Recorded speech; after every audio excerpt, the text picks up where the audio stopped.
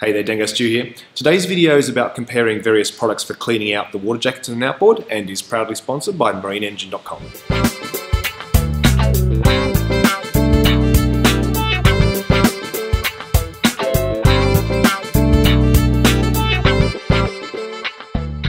This video is basically a follow-on from last week's video where we looked at where the water flows through an outboard, where the cooling water flows.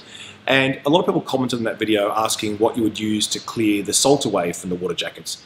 I've never really done a lot of flushing of outboards other than running it on the muffs here just on fresh water, because the boats we use on the island live in the water all the time. It's very difficult to get them anywhere to flush them. So I'm kind of interested myself to see what these products do, whether they make any difference at all or whether fresh water really is just the way to go. Before we get going though, I've received another viewer t-shirt photo. This one's pretty funny. This is Ron here in Smith Creek, which is a local waterway to the Hawkesbury, and he's got his dog there, Rex, next to him. Apparently the t-shirt actually belongs to his wife, but she was a bit shy to be in the photo, so Rex got it instead. Alright, so we'll pop Ron and Rex up on the board and we'll get into it. Oh, and I always forget to say the link to buy t-shirts in the description of each video. They're actually printed in Europe and the US now, depending on which printing centre is closer to you, but the price is in Australian dollars, so they're actually cheaper than most people think if you're converting to a different currency, that's all.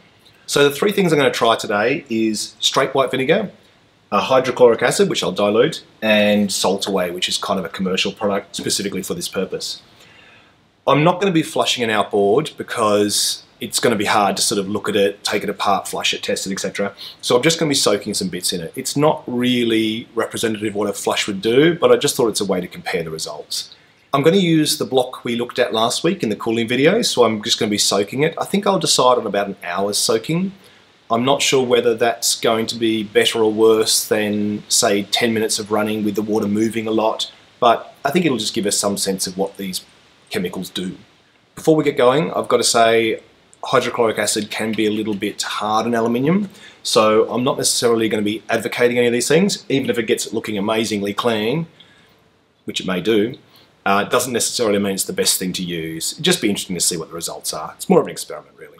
I'm also going to grab an impeller, and I'm going to put an impeller in as well, just to see what effect it has on the rubber of the impeller. I think that's kind of a critical part of it. Might get the metal really clean, but dissolve an impeller or something, so I think it's worth knowing that as well. I've got 3 tubs with 10 litres of water in each now, so I'll just add a recommended sort of ratio of the product to each one, and then we'll get them soaking. So for the hydrochloric acid, it actually says that 10:1 is kind of what it recommends for cleaning brickwork and stuff. Maybe that's a bit much for this. I really don't want to cook this aluminium too much. I mean, it's all scrap metal now, so I don't really care what the results are, but can't say I'm confident on what I would ultimately put through a functioning outboard. Probably nothing, because I don't know if I'd take the risk, but let's have a look. If it's saying 10:1 for cleaning up brickwork and stuff, I think I'm going to go 20:1. If nothing else, it'll give us one data point to say, was it too much, was it too little, whatever. So in that case, 10 litres here, I'm just going to put half a litre in. Be careful with hydrochloric acid, it can burn you, and the fumes are actually quite sort of caustic as well, so I'll hold my breath.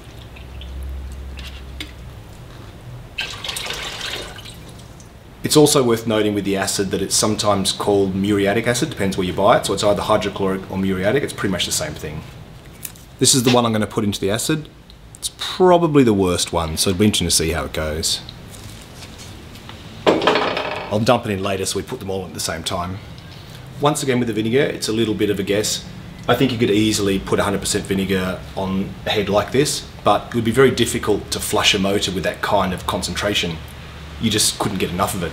So I'm just going to tip the whole litre in. So we're going to have 1 to 20 for the acid, and I'm going to have 1 to 10 for the vinegar.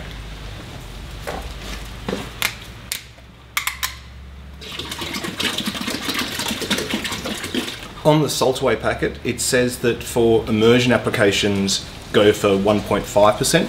So I'm going to put 150 mils into this 10 litres of water. The head I'm putting in the vinegar is this one, just so you can compare the two as well. And this is the one I'm putting in the salt away.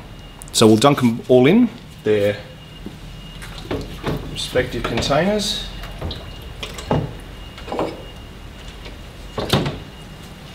and we'll give them half an hour for now. Glad the clock's working. I'll give you a look what's going on. Other than the acid sort of bubbling away, not much has really changed with the other ones. That's probably due to the fact that it's sort of sitting still. So I might sort of give them a bit of a shake, let them sit for another half hour. After that I might also give them a bit of a brush, just to see whether the solution sort of softened it up at all. I'll give you a quick look at what's happening. I also forgot, I'm going to dump an impeller into the acid one. I'm pretty sure the vinegar is not going to do any harm, and the salt way is obviously designed for this purpose, so I'm not expecting any damage there. So I'll pop this impeller into the acid. I'll give you a quick look what they look like now, and then we'll wait another half hour. I'll also give them a bit of a stir up, and then we'll pull them out, maybe hose them off, and then see what we see. So this is the one on the acid sort of bubbling away a little bit. This is the vinegar, which hasn't really done much at all. And this is the salt away, which is blue. Can't tell you much more than that. Anyway, we'll let them go for another half hour, and then we'll give them a rinse off. Predictably, I got a bit distracted, and it's now probably about an hour later. So I'd say they've been in for about an hour and a half all up. So what I'm going to do is just, once again, I'll show you what each one looks like. Then I'll give it a bit of a brush while it's in the solution, see how it comes up, then we'll go and hose them off. This one's hydrochloric acid. It's certainly got the most debris floating around in the solution. Here's our impeller. It doesn't seem to have suffered at all from being in the acid, so that's good. That's something we know now. I presume then if it had a good run with fresh water afterwards, it'd be fine. So I'm going to put the camera down, then just do, so even if I shake this a little bit, I must admit this hasn't done a bad job, to be honest with you. So I'm going to give it about 3 minutes brushing with each one, and then we'll see what it looks like. So this one came out pretty well. Not seeing any signs of damage from the acid, and it's certainly pretty clean now. So I'll just give that a quick rinse with fresh and we'll leave it aside. So just a note, this actually had a thermostat gasket stuck to it, and it still looks pretty healthy too. This next one's the vinegar, which doesn't seem to have done much at all. But I'll give it a brush and see what happens.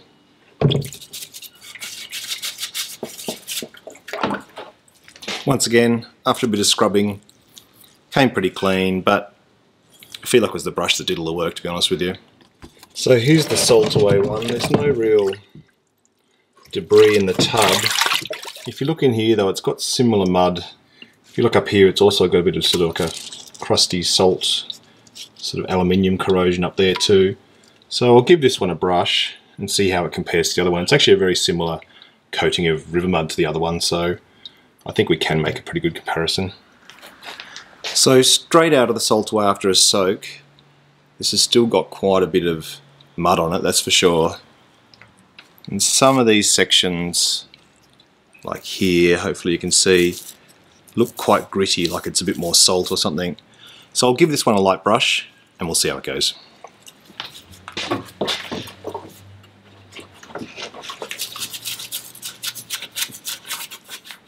You know, I gave it a scrub and the bulk of it came off.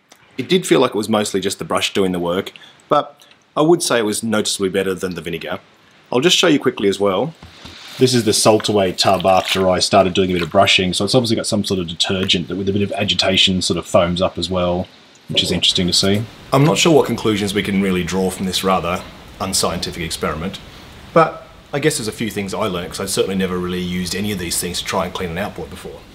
I guess in doing this comparison we also have to look at what we're trying to clean off, which is mostly a sort of a salty aluminium corrosion and a lot of river mud. The water that these boats drive in is very salty and has a lot of silt in it, so I think that's really what builds up over time. I think we can kind of say that vinegar doesn't really do a lot for either. It took a fair bit of sort of scrubbing to get the mud off, and you know, I think water would have done pretty close to the same job.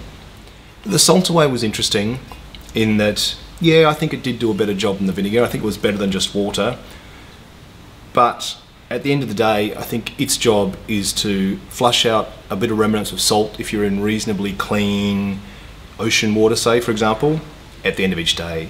I think by the time a motor's been run in silty, salty water for 10 years, like this outboard probably was, I think it's kind of beyond the scope of what that product's designed to do. I've got to say though, when it comes to flushing a motor every day, I think if you're looking at just getting mud that hasn't set yet or dried yet and salt out, you're miles ahead of the game if you just do a freshwater flush at the end of the day anyway. You're probably better off with some sort of product.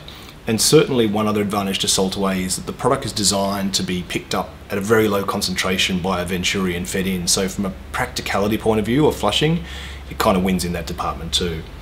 But don't expect it to unblock a motor that's already got to the stage where the cooling passage is really blocked.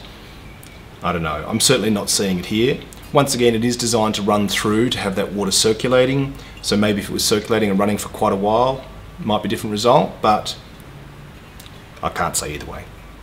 So this particular cylinder head that we put in the acid was by far the worst, and it actually looks quite serviceable now. You know, just to sort of refresh your memory, those galleries are actually quite clear now.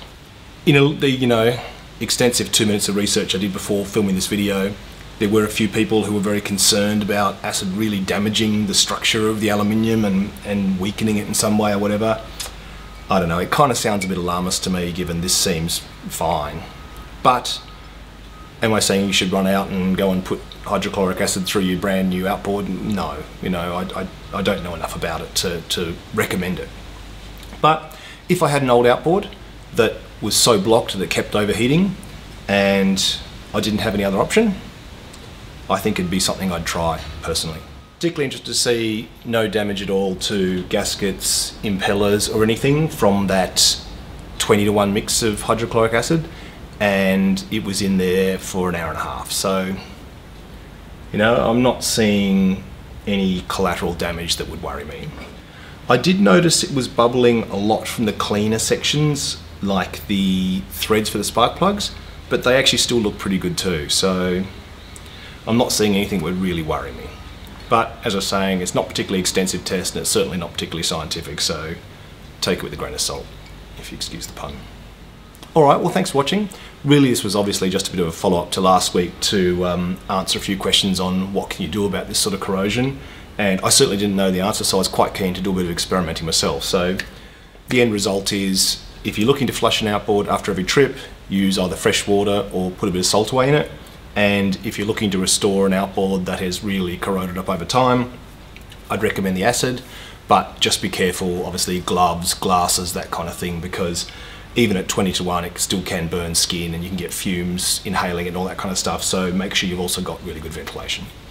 Alright, well take care and I'll catch you next week. See ya.